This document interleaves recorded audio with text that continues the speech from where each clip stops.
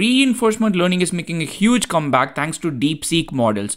Researchers have tried to replicate the success of DeepSeek, but at a very smaller scale. See, DeepSeek R1 worked. A lot of people might be thinking it could be the scale of the data that is resulting in a greater model.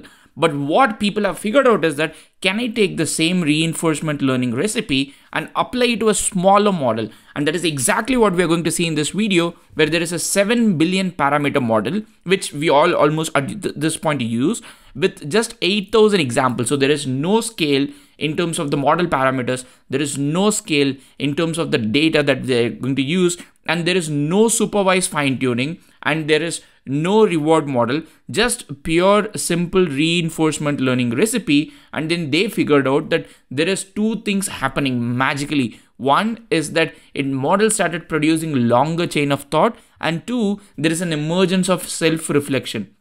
The model itself started having this conversation, the internal conversation, where it says, oh, this is a contradiction, we must have made a mistake, let's try again. And this is what we're going to cover in this video. The paper is not yet released, but these researchers have released their findings as a Twitter thread, and also they have released it in GitHub repo if you want to replicate it. So what is this paper about? What is this research about? So they've got 7 billion parameter model, and this is a Qwen 2.5 math 7 billion parameter model.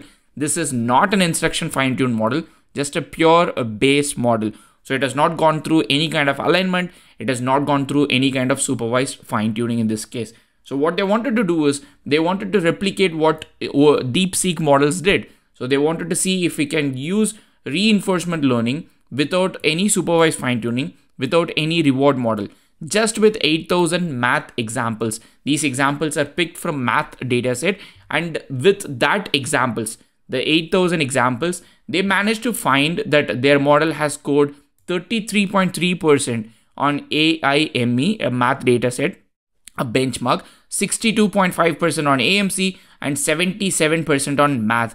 This is outperforming the instruct fine-tuned model.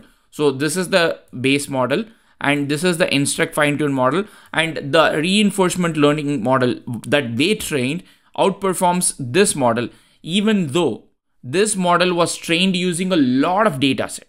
So, and being comparable to Prime and R-star math that use 50 times more data. So with less amount of data, they have figured out that at some point the model has increased the chain of thought length, and the model has also got an emerging capability of self-reflection. And that is the detail in this particular blog post, where you can go see here the main information that I gave you here. But what I'm going to jump directly into is how the reinforcement learning recipe worked here. So this is a very simple reinforcement learning recipe, and the recipe is directly taken from DeepSeek R1 paper. So their recipe is to use PPO algorithm. This is a reinforcement learning algorithm in this particular case, and they've employed a simple rule-based reward function. So any reinforcement learning, you need some kind of like a reward function. So they have employed a rule-based reward function. How is it? It gives rewards based on the format and correctness of the generated response. So if the final response provided, if the response provides a final answer in the specified format and it is correct, it receives a reward of +1. If the response, this is like the math question. Imagine there is a math question and somebody has to answer. The answer has two parts. One is the correct format. The second one is the answer itself should be correct. So if the response provided a final answer, but it is incorrect, so then the reward is set to -0.5. If the response fails to provide a correct answer, then the reward is set to -1. And the implementation of RL, reinforcement learning in this case, is based on Open RLHF. They've got multiple other experiments here. So this is the one that I'm describing is the part 1. And they've got another part 2 with something called imitation warm-up, which I'm not going to discuss right now. But what you can see right now is just with this simpler one, they've figured out that it gets a really good score.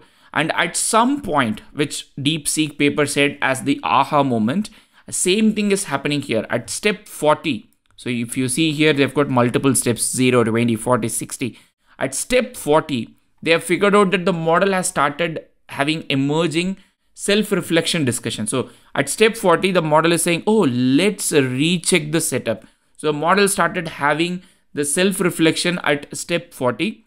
without them having to explicitly do any kind of self-reflection training or any kind of self-reflection supervised fine-tuning. And if you see the comparison, okay, so if you just purely see the benchmarks, DeepSeek's approach is what they've used here, and then they're calling this model as simple RL0. This is base model is Qwen 2.5 math 7 billion parameter model, and for all these models this is the base model, the same base model that they've used, and there is no supervised fine-tuning data here.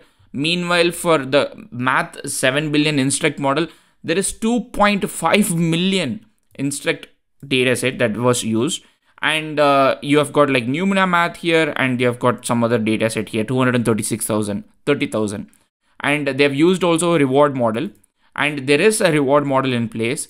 And here in this particular case, only RL, reinforcement learning, is used, just with 8,000 queries with 8 samples. And this model has done a much better. So you can see here the simple reinforcement learning, the approach that we saw, which is not the 0-1. The simple reinforcement learning itself has scored an average of 50.9. And you can see that this is beating every other model, similar size, but a different approach. This is just derived from the base model, and you can see this finally one particular chart which actually shows what is happening here.